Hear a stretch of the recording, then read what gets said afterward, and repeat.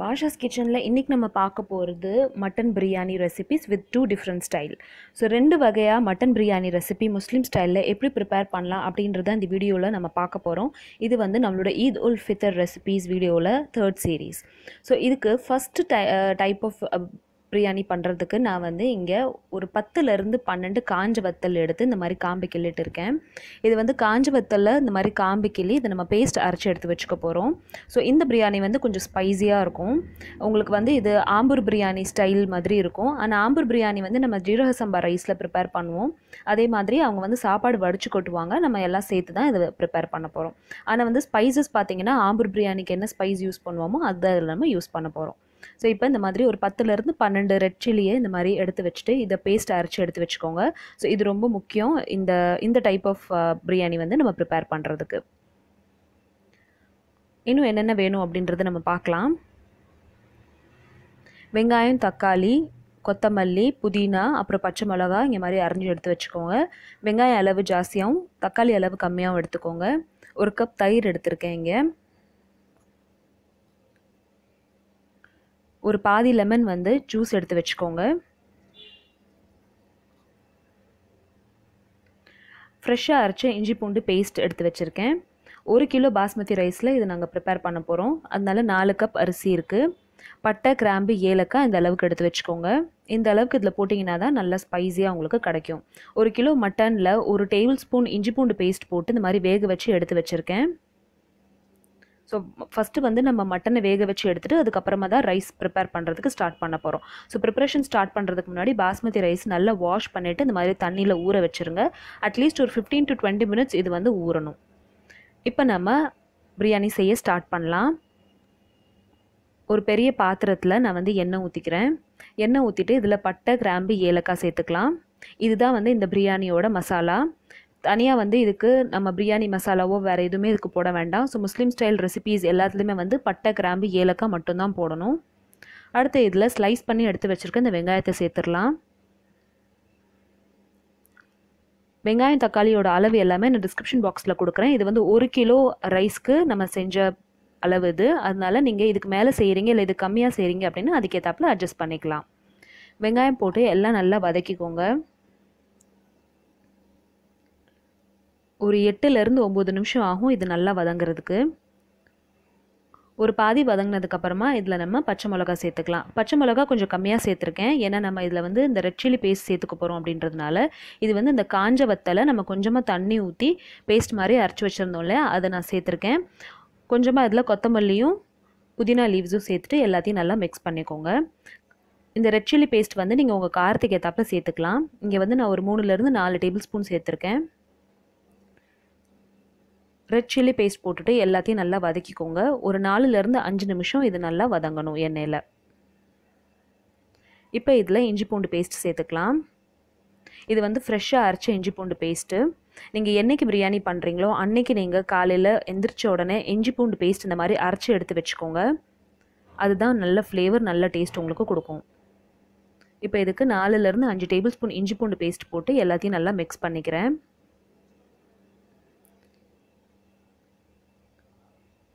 இஞ்சி பூண்டு பேஸ்ட் போட்டு கொஞ்சம் ட்ரையாக இருந்துச்சு அப்படின்னு நினச்சிங்கன்னா கொஞ்சம் ஆயில் நீங்கள் ஊற்றிக்கலாம். ஆனால் இங்கே வந்து ஆயில் கரெக்டாக இருக்குது. அதனால நான் கொஞ்சம் அரிஞ்சு எடுத்து வச்சுருக்க தக்காளி சேர்த்துக்கிறேன். ஸோ தக்காளியோட அளவு வந்து நம்மளுக்கு வெங்காயத்தோட கம்மியாக இருக்கணும். 4 வெங்காயம் நீங்கள் பெருசாக எடுத்துக்கிறீங்க அப்படின்னா 2 இல்லை 2.5 தக்காளி எடுத்துக்கோங்க. இப்போ இந்த தக்காளி ஸ்மாஷ் ஆகிற வரைக்கும் நல்லா அதை வதக்கிக்கலாம். வெங்காயம், தக்காளி, இஞ்சி பூண்டு எல்லாம் நல்லா வதங்கிருச்சு. இப்போ வந்து நான் இந்த மட்டன் பீசஸை சேர்த்துடுறேன். மட்டன் பீசஸ் நல்லா வெந்துருச்சு. அதனால இதை நம்ம மறுபடியும் வேக வைக்க போகிறதில்ல. நான் வந்து ஒரு 4 விசிலில் வந்து இதை இறக்கியிருக்கேன். உங்களுக்கு மட்டன் பீசஸ் 4 விசில்லையும் வேகலை அப்படின்னா இதை வந்து நீங்கள் இந்த கிரேவியில் போட்டுட்டு ஒரு 5 minutes இல்லை 10 minutes வேக வச்சுட்டு அப்புறமா இதில் வந்து தண்ணி ஊற்றுங்க. இப்போ நம்ம வந்து வெறும் மட்டன் பீசஸ் மட்டும் தான் சேர்த்துருக்கோம். தண்ணி இதில் நான் சேர்க்கலை. எல்லாத்தையும் நல்லா மிக்ஸ் பண்ணிக்கலாம். இந்த மசாலாவோட இந்த மட்டனையும் நல்லா மிக்ஸ் பண்ணிக்கோங்க.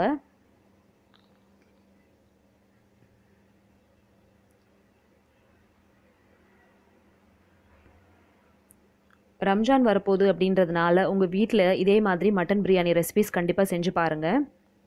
இப்போ இதில் நம்ம ஒரு 3லேருந்து 4 டேபிள் ஸ்பூன் தயிர் சேர்த்துக்கலாம்.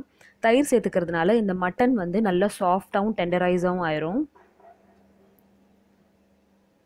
ஒரு பாதி லெமன் ஜூஸ் வந்து இதில் நம்ம சேர்த்துக்கலாம். லெமன் ஜூஸ் சேர்க்கறதுனால நம்மளுக்கு இதோட டேஸ்ட் வந்து நல்லா என்ஹான்ஸ் பண்ணி கொடுக்கும். இப்போ எல்லாத்தையும் நல்லா மிக்ஸ் பண்ணிக்கோங்க.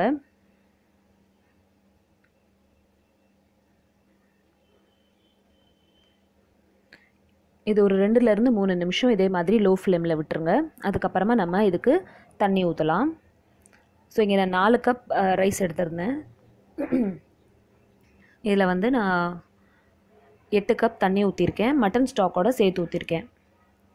புதினா கொத்தமல்லி சேர்த்துக்கோங்க. எல்லாத்தையும் நல்லா மிக்ஸ் பண்ணிவிட்டு இப்போ நம்ம இதை கொதிக்க வைக்க போகிறோம். ஸோ அரிசி போட்டதுக்கப்புறமா கொஞ்சமாக இதில் நான் உப்பு சேர்த்துக்கிறேன். கம்மியாக இருக்குது அப்படின்றதுனால தண்ணி சேர்த்தோடனே நீங்களும் உப்பு சேர்த்துருங்க. யூஸ்வலாக சேர்க்குற உப்போட கொஞ்சம் ஜாஸ்தியாக சேர்த்துக்கோங்க. ஏன்னா அரிசி போட்டோடனே கம்மியாயிரும். ஒரு 5 நிமிஷம் இதை ஃபுல் ஃப்ளேமில் கொதிக்க விடுங்க. ஒரு 5 மினிட்ஸ் இது கொதிச்சதுக்கப்புறமா இதில் நம்ம அரிசி சேர்த்துக்க போகிறோம். ஸோ அரிசி வந்து தண்ணி இல்லாமல் இப்போ நம்ம சேர்த்துக்க போகிறோம். ஊற வச்சுருந்த அரிசியை தண்ணி இல்லாமல் இந்த மாதிரி ஃபில்டர் பண்ணிவிட்டு அதுக்கப்புறமா இதில் சேர்த்துடலாம்.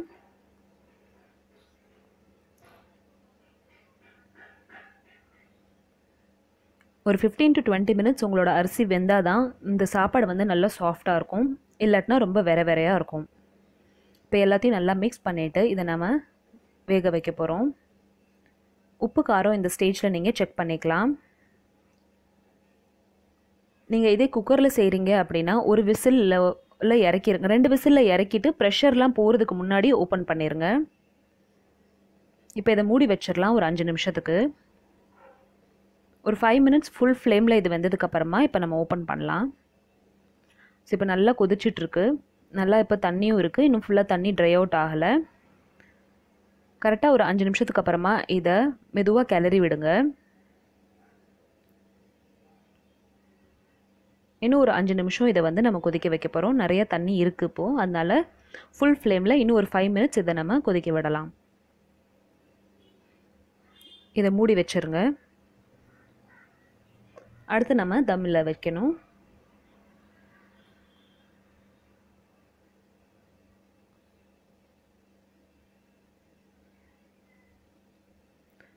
இன்னும் ஒரு 5 நிமிஷத்துக்கு அப்புறமா நம்ம இதில் ஓப்பன் பண்ணி பார்க்கலாம் எப்படி இருக்குன்னு. ஸோ கரெக்டாக இந்த பாஸ்மதி ரைஸ் 10 மினிட்ஸ் வந்து நம்ம மூடி வச்சுருக்கோம். 10 மினிட்ஸில் வந்து ஒரு தடவை நம்ம ஓப்பன் பண்ணி இதை கிளறியிருக்கோம். இப்போ அடுத்த 5 நிமிஷத்தில் பார்த்தீங்கன்னா தண்ணி எல்லாம் நல்லா ட்ரை அவுட் ஆயிரும். இப்போ இந்த ஸ்டேஜில் ரொம்ப மெதுவாக இதை வந்து கீழேருந்து கிளறுங்க. இல்லாட்டினா உங்களுக்கு அடியில் பிடிச்சிரும் தம் வைக்கும் போது. சாப்பாடு அரிசி வந்து நம்மளுக்கு உடையாமல் இருக்கணுன்றதுக்காக கொஞ்சம் மெதுவாக இதை கிளறிட்டு இதை வந்து நம்ம தம் வச்சிட போகிறோம். ஸோ தம் வைக்கிறது அப்படின்னா வந்து உள்ளே இருக்கிற இந்த ப்ரெஷரை வெளியே போக விடாமல் தடுக்கிறது தான் தம் வைக்கிறது. ஸோ அதுக்கு என்ன பண்ணணும் அப்படின்னா ஃபஸ்ட்டு இதை மூடிடணும். மூடிட்டு இதுக்கு கீழே வந்து நம்ம தவா வச்சிட போகிறோம். கீழே தவா வச்சுட்டு நம்ம இதை ஒரு தவா வாசனை வர்ற வரைக்கும் நல்லா வந்து இதை கொதிக்க வைக்க போகிறோம். ஃபுல் ஃப்ளேம் வந்து ஃபுல் பண்ணிடுங்க தவா வச்ச உடனே. இப்போ இதுக்கு மேலே வந்து ஒரு பாத்திரம் நிறச்சி நீங்கள் தண்ணி எடுத்து மேலே வச்சுருங்க. அப்போ தான் நம்மளுக்கு வந்து உள்ளே இருக்கிற ப்ரெஷர் வந்து வெளியே போகாமல் இருக்கும். இது ஒரு 5 to 7 மினிட்ஸ் ஆகும் தவா வாசனை வர்றதுக்கு. தவா வாசனை வந்து தவாவில் நல்லா சூடாக ஏறினதுக்கப்புறமா இதை நீங்கள் ஆஃப் பண்ணிடணும். ஒரு 5 to 7 மினிட்ஸ் ஆகும். அதுக்கப்புறமா இதை நீங்கள் ஆஃப் பண்ணிடுங்க. 15 to 20 மினிட்ஸ் இதை ஓப்பன் பண்ணாதீங்க. 20 மினிட்ஸ்க்கு அப்புறமா தான் நம்ம இதை ஓப்பன் பண்ணணும். அப்போ தான் நம்மளுக்கு சாப்பாடு தம் ஆயிருக்கும். இப்போ ஆஃப்டர் 20 மினிட்ஸ் நான் இதை ஓப்பன் பண்ணுறேன். ஸோ சாப்பாடு நல்லா வெந்துருச்சு தம்மில் இருந்துச்சு அப்படின்னா இந்த மாதிரி குச்சி குச்சியாக இருக்கும். ஸோ நம்மளோட இந்த மட்டன் பிரியாணி ரெடி ஆயிடுச்சு. கண்டிப்பாக நீங்களும் இதை வீட்டில் ட்ரை பண்ணி பாருங்கள். இது ரொம்ப ஸ்பைஸியாக இருந்துச்சு. ஸோ கண்டிப்பாக நீங்களும் ட்ரை பண்ணி பாருங்கள்.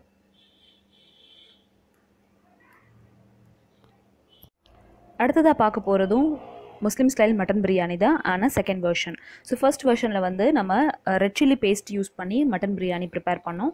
இந்த வெர்ஷனில் நம்ம நார்மல் க்ரீன் சில்லி யூஸ் பண்ணி தான் ப்ரிப்பேர் பண்ண போகிறோம். ஸோ இதுதான் வந்து எங்கள் வீட்டில் நாங்கள் நார்மலாக செய்கிற பிரியாணி. ஸோ இதுக்கு வந்து நான் 1/2 kg மட்டன் எடுத்திருக்கேன். 1/2 kg பாஸ்மதி ரைஸ் எடுத்திருக்கேன். இது வந்து நீங்கள் 2லேருந்து 3 பேர் தாராளமாக சாப்பிட்லாம். ஸோ மட்டன் வந்து க்ளீன் பண்ணி எடுத்ததுக்கப்புறமா அரிசியை அதே மாதிரி வாஷ் பண்ணி ஒரு 10லேருந்து 15 நிமிஷம் ஊற வச்சுருங்க. அப்போ தான் சாப்பாடு நல்லா சாஃப்டாக இருக்கும். இதுக்கு தேவையான இஞ்சி பூண்டு பேஸ்ட்டு, பட்டை, கிராம்பு, ஏலக்காய், அப்புறம் மிளகா பொடி, தயிர் எல்லாமே நான் இங்கே எடுத்து வச்சுருக்கேன். வெங்காயம், தக்காளி, பச்சை மிளகா, புதினா லீவ்ஸ், அப்புறம் கொஞ்சம் வந்து கொத்தமல்லி எடுத்து வச்சுக்கோங்க. இப்போ ஃபஸ்ட்டு நம்ம வந்து மட்டன் வேக வச்சிடலாம். ஒரு ப்ரெஷர் குக்கரில் கொஞ்சம் தண்ணி ஊற்றி மட்டன் மூழ்கிற அளவுக்கு தண்ணி ஊற்றுங்க. அதுக்கு மேலே வேண்டாம். மட்டன் பீசஸ் அதில் சேர்த்துடலாம். ஸோ மட்டன் பாருங்கள், இந்த அளவுக்கு ஃப்ரெஷ்ஷாகவும் பிஞ்சாகவும் இருக்கணும். அப்போ தான் உங்களுக்கு வந்து மட்டன் பிரியாணி நல்ல டேஸ்ட்டாக கிடைக்கும். ஸோ தண்ணி கொஞ்சம் மூழ்கிற அளவுக்கு இருந்தால் போதும், ரொம்ப தண்ணி இதில் ஊற்ற வேண்டாம். இந்த மட்டன் வேக வைக்கும்போது கொஞ்சம் மஞ்சள் பொடி, உப்பு, இஞ்சி பூண்டு பேஸ்ட் சேர்த்துட்டு நம்ம இதை வேக வைக்க போகிறோம். பெரிய பெரிய பீசஸாக வாங்கினீங்கன்னா கூட நம்ம இதில் தயிர் சேர்க்கறதுனால அது நல்லா சாஃப்டாகிற போகுது. அதனால ரொம்ப சின்ன சின்ன பீசஸாக வாங்காமல் கொஞ்சம் மீடியம் சைஸ் பீசஸாக வாங்குங்க. அப்போ தான் பிரியாணிக்கு நல்லாயிருக்கும்.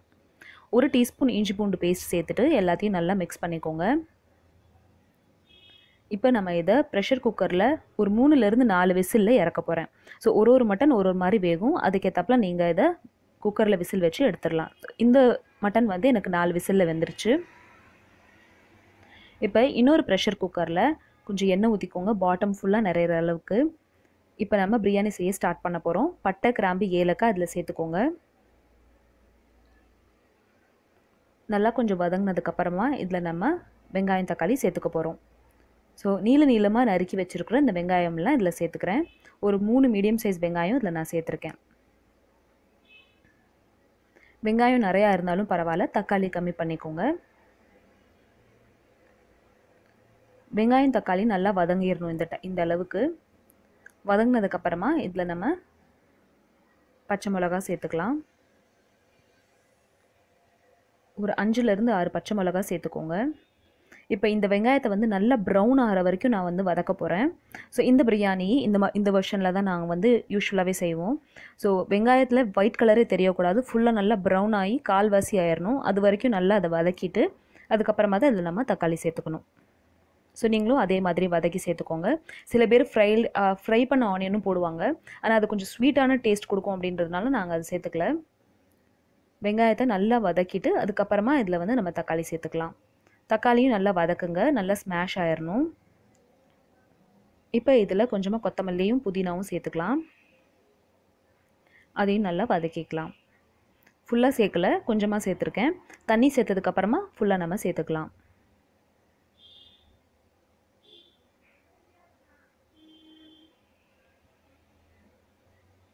அடுத்ததாக இதில் நம்ம இஞ்சி பூண்டு பேஸ்ட் சேர்த்துக்க போகிறோம்.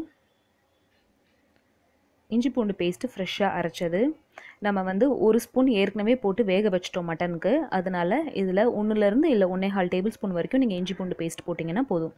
1/2 கிலோ மட்டன் தான் நம்ம இதில் செய்ய போகிறோம் அப்படின்றதுனால நான் கம்மியாக சேர்த்துருக்கேன். இஞ்சி பூண்டு பேஸ்ட் போட்டு நல்லா வதக்குனதுக்கப்புறமா நம்ம வேக வச்சு எடுத்துருக்கிற இந்த மட்டனை இதில் சேர்த்துக்க போகிறோம். ஸோ மட்டன் நல்லா வெந்துருச்சு. அதனால நம்ம இதை அப்படியே தான் மிக்ஸ் பண்ண போகிறோம். இப்போ இந்த 2 வெர்ஷன்லேயுமே வந்து சாப்பாடு அரிசி வந்து நம்ம போட்டுட்டு மொத்தமாக தான் தம் வைக்க போகிறோம். இதுலேயே வந்து இன்னொரு வெர்ஷனும் இருக்குது. அரிசி வந்து தனியாக வேக வச்சு வடித்து கொட்டுற வெர்ஷனும் இருக்குது. ஆனால் அது வந்து இதில் வராது. இப்போ வந்து இந்த 2 வீடியோஸ்லேயும் வந்து நீங்கள் பார்க்குறது அரிசியை நம்ம மொத்தமாக சேர்த்து நம்ம எப்படி ப்ரெஷர் குக்கரில் சாப்பாடு ஏற்றுறோமோ அந்த மாதிரி தான் இதில் நம்ம ஏற்ற போகிறோம். இப்போ இதில் 3லேருந்து 4 டேபிள் ஸ்பூன் நான் வந்து தயிர் சேர்த்துக்கிறேன். காரத்துக்கு ஏற்றாப்புல இதில் வந்து நீங்கள் மிளகா பொடி சேர்த்துக்கோங்க, மஞ்சத்தூள் கொஞ்சம் சேர்த்துக்கோங்க. மிளகா பொடி உங்களோட ஸ்பைஸ்க்கு ஏற்றாப்புல நீங்கள் சேர்த்துக்கலாம். நல்ல ஸ்பைஸியாக உங்களுக்கு பிரியாணி வேணும் அப்படின்னா 2 டீஸ்பூன் கூட நீங்கள் இதில் சேர்த்துக்கலாம். எல்லாத்தையும் நல்லா மிக்ஸ் பண்ணிக்கோங்க. தண்ணி அளவு ஏற்கனவே நான் சொன்ன மாதிரி பாஸ்மதி ரைஸ்க்கு எப்படி நீங்கள் எடுக்கிறீங்களோ அதே அளவு தான் எடுக்கணும். ப்ரெஷர் குக்கரில் விசில் வைக்கிறீங்க அப்படின்னா ஒரு 5 நிமிஷத்தை நீங்கள் ஊற வச்சிங்கன்னா போதும் சாப்பாடை. இது வந்து நான் வந்து இப்போ மூடி லிட்டு வந்து க்ளோஸ் பண்ண போகிறதில்ல அப்படின்றதுனால நான் கரெக்டான அளவு இதில் தண்ணி சேர்த்துருக்கேன். தண்ணி ஊற்றும் போது அந்த மட்டன் சூப்பையும் சேர்த்து இதில் ஆட் பண்ணிக்கோங்க. இப்போ 2 கப் அரிசிக்கு நான் 4 கிளாஸ் தண்ணி எடுத்திருக்கேன். 2 கிளாஸ் அரிசினா 2 கிளாஸ் அரிசினா 4 கிளாஸ் தண்ணி இருக்கு நீங்கள் எடுத்துக்கணும். பாக்கி இருக்கிற அந்த புதினாவும் கொத்தமல்லி இதில் சேர்த்துட்டு இப்போ இதை நம்ம கொதிக்கிறதுக்கு வெயிட் பண்ணலாம். உப்பு வந்து அதில் சேர்த்துருங்க. கொதிக்கிறதுக்கு முன்னாடி உப்பு சேர்த்துக்கோங்க. இப்போ நல்லா இது கொதிச்சிருச்சு. இது கொதிச்சதுக்கு அப்புறமா தான் இந்த நம்ம ஊற வச்சிருக்கிற அரிசி போட போகிறோம். நீங்கள் ப்ரெஷர் குக்கரில் விசில் வைக்க போகிறீங்கன்னா 5 நிமிஷத்துக்கு மேலே பாஸ்மதி ரைஸை ஊற வைக்க வேண்டாம். 2 விசில் வந்ததுக்கப்புறமா ஒரு 5 நிமிஷத்தில் உடனே திறந்துருங்க, இல்லாட்டினா சாப்பாடு ரொம்ப குழஞ்சிரும். இப்போ இதில் நம்ம அரிசி சேர்த்துக்கலாம். நான் வந்து லிட் க்ளோஸ் பண்ணாமல் அப்படியே தான் வேக வைப்பேன். அதனால இது ஒரு 10 மினிட்ஸ் ஆகும் வேகிறதுக்கு. பக்கத்துலேயே இருந்து 2 தடவை இதை கிளறி விடணும். அப்போ தான் வந்து நம்மளுக்கு பொழு பொழுன்னு வரும். உங்களுக்கும் அரிசி வந்து சாப்பாடு பாஸ்மதி அரிசி நீங்கள் கடையில் வாங்குற மாதிரி உங்களுக்கு மட்டன் பிரியாணி வரணும் அப்படின்னு நினச்சிங்கன்னா ஒரு 10 மினிட்ஸ் இதே மாதிரி வேக வச்சிங்கன்னா உங்களுக்கு வந்துடும். ஒரு 5 நிமிஷம் அரிசி போட்டு ஹை ஃப்ளேமில் கொதிக்க வச்சதுக்கப்புறமா இப்போ நான் ஓப்பன் பண்ணுறேன் பாருங்கள். கரெக்டாக நீங்கள் டைம் பார்த்து 5 மினிட்ஸில் இதை நீங்கள் ஓப்பன் பண்ணிடணும். கொஞ்சம் மறுபடியும் நல்லா மிக்ஸ் பண்ணிவிட்டு, இப்போ தண்ணி கொஞ்சம் ட்ரை அவுட் ஆகிருக்கு, ஆனால் இன்னும் கொஞ்சம் தண்ணி இருக்குது. இதை மிக்ஸ் பண்ணிவிட்டு மறுபடியும் ஒரு 5 மினிட்ஸ்க்கு நம்ம வேக வைக்க போகிறோம். இந்த ஸ்டேஜில் அரிசி எல்லாமே ஒரு 50% வரைக்கும் தான் வெந்திருக்கும்.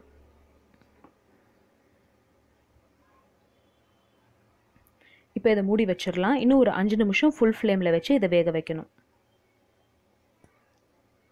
ஒரு 5 மினிட்ஸ் ஃபுல் ஃப்ளேமில் இது வெந்ததுக்கப்புறமா இப்போ நான் அதை ஓப்பன் பண்ணுறேன். பாருங்கள், நம்மளோட தண்ணி நல்லா ட்ரை அவுட் ஆயிடுச்சு. இந்த ஸ்டேஜில் தான் இதை நம்ம தம் வைக்க முடியும். ஸோ இது தம் வைக்கிறதுக்கு முன்னாடி கொஞ்சமாக இதில் ஃபுட் கலர் சேர்த்துக்கிறேன். ஸோ இது வந்து நம்ம கடையில் கிடைக்கிற மாதிரி அந்த கலரில் வரணும் அப்படின்றதுக்காக நாங்கள் இதை ட்ரை பண்ணி பார்த்தோம். ஸோ ரொம்ப நல்லா வந்துருந்துச்சு. ஸோ ஃபுட் கலர் ஆப்ஷனல் தான், உங்களுக்கு வேணான்னா நீங்கள் சேர்த்துக்க வேண்டாம். ஃபுட் கலர் சேர்த்ததுக்கப்புறமா அதை மிக்ஸ்லாம் பண்ண வேண்டாம். அப்படியே நீங்கள் தம் வச்சிடணும். கீழே தவா வச்சுட்டு மேலே நம்மளோட குக்கரை சேர்த்துற போகிறோம். இதுக்கு மூடி வந்து நல்ல ஃப்ளாட்டான மூடி வச்சுருங்க. அப்போ தான் அந்த ப்ரெஷர் வந்து நம்மளுக்கு வெளியே போகாமல் இருக்கும். மேலே ஒரு தண்ணி பாத்திரம் வச்சுருங்க. நல்ல வெயிட்டான தண்ணி பாத்திரமாக மேலே வச்சுருங்க. இது வந்து தவா வாசனை வர்ற வரைக்கும் இது வேக வைக்கணும். ஒரு 10லேருந்து 15 நிமிஷம் 12 நிமிஷம் ஆகும் தவாவோட வாசனை வர்றதுக்கு. இது இண்டாலியம் தவா அப்படின்றதுனால சூடு ஏறுறதுக்கு கொஞ்சம் டைம் ஆகும். ஒரு 10லேருந்து 12 நிமிஷத்துக்கு அப்புறமா இதை நீங்கள் ஆஃப் பண்ணிடுங்க. அப்புறமா இதை நம்ம தம்மில் அப்படியே வச்சிட போகிறோம். அட்லீஸ்ட் ஒரு 1/2 hour to 40 minutes இது தம்மில் வச்சுருங்க. அப்புறமா தான் நான் இதை ஓப்பன் பண்ணியிருக்கேன். பாருங்கள் சாப்பாடு எவ்வளோ சூப்பராக வெந்திருக்குன்னு. ஸோ நம்மளோட தம் பிரியாணி ரெடி ஆயிடுச்சு. ஸோ இந்த மாதிரி தான் நாங்கள் வீட்டில் தம் பிரியாணி செய்வோம். ஸோ இந்த டேஸ்ட் வந்து நீங்கள் கடையில் வாங்கினா கூட அந்த டேஸ்ட் உங்களுக்கு வராது. அவ்வளோ ஸ்பைஸியாக, அவ்வளோ ரொம்ப ரொம்ப டேஸ்ட்டாகவும் ரொம்ப ரொம்ப ஸ்பைஸியாகவும் இருக்குது. ஸோ இந்த ரம்ஜானுக்கு நீங்களும் உங்கள் வீட்டில் இதே மாதிரி ஒரு தம் பிரியாணி கண்டிப்பாக ட்ரை பண்ணி பாருங்கள். ஒரு 2-3 தடவை நீங்கள் இதை ட்ரை பண்ணி பார்த்துட்டிங்கன்னா கண்டிப்பாக வந்துடும். எடுத்தோடனே வரலைன்னா கூட ஒரு 2 இல்லை 3 தடவை நீங்கள் ட்ரை பண்ணிங்கன்னா கண்டிப்பாக வந்துடும். ஸோ எவ்வளோ பொழு பொழுன்னு எவ்வளோ சூப்பராக இருக்குது பாருங்கள் இந்த மட்டன் பிரியாணி. ஸோ இந்த ஈத் உல் ஃபித்தர் ரெசிபீஸ் வீடியோஸில் கண்டிப்பாக மட்டன் பிரியாணி நான் உங்களுக்காக போஸ்ட் பண்ணணும்னு நினச்சிட்டே தான் இருந்தேன். அதனால் இந்த வீடியோவை உங்களுக்காக நான் இதில் போஸ்ட் பண்ணியிருக்கேன். ஸோ பிரியாணி லவ்வர்ஸ் எல்லாருமே இந்த மட்டன் பிரியாணியை கண்டிப்பாக ட்ரை பண்ணி பாருங்கள். அண்ட் ரம்ஜான் அன்னைக்கு உங்கள் வீட்டில் இருக்கிற எல்லாருக்கும் முஸ்லீம் ஸ்டைல் தம் பிரியாணி செஞ்சு கொடுங்க. இப்போ நம்ம அதை சாப்பிட்றதுக்கு சர்வ் பண்ணுறதுக்கு எடுத்துடலாம். எவ்வளோ நல்லா வந்திருக்கு பாருங்கள். எவ்வளோ கலர்ஃபுல்லாக எவ்வளோ ஸ்பைஸியாக இருக்குதுன்னு நீங்களே பாருங்கள். ஸோ பீஸஸும் நல்லா சாஃப்டாக நல்லா உதிரி உதிரியாக இருந்துச்சு. அட் த சேம் டைம் சாப்பாடும் ரொம்ப நல்லா இருந்துச்சு. ஸோ இதே மாதிரி ஒரு பிரியாணி ரெசிபியை நீங்களும் ரம்ஜானுக்கு ட்ரை பண்ணி பாருங்கள். அண்ட் உங்களுக்கு எப்படி வந்துச்சு அப்படின்றத எனக்கு கமெண்ட் செக்ஷனில் சொல்லுங்கள். உங்களுக்கு இந்த 2 வெர்ஷன்ஸ் ஆஃப் மட்டன் பிரியாணி பிடிச்சிருந்துச்சுன்னா இந்த வீடியோக்கு ஒரு லைக் கொடுங்க. அண்ட் என்னோட சேனலை ஃபர்ஸ்ட் டைம் பார்க்குறீங்கன்னா கண்டிப்பாக சப்ஸ்கிரைப் பண்ணுங்கள். தேங்க்யூ ஸோ மச் ஃபார் வாட்சிங். பாய்.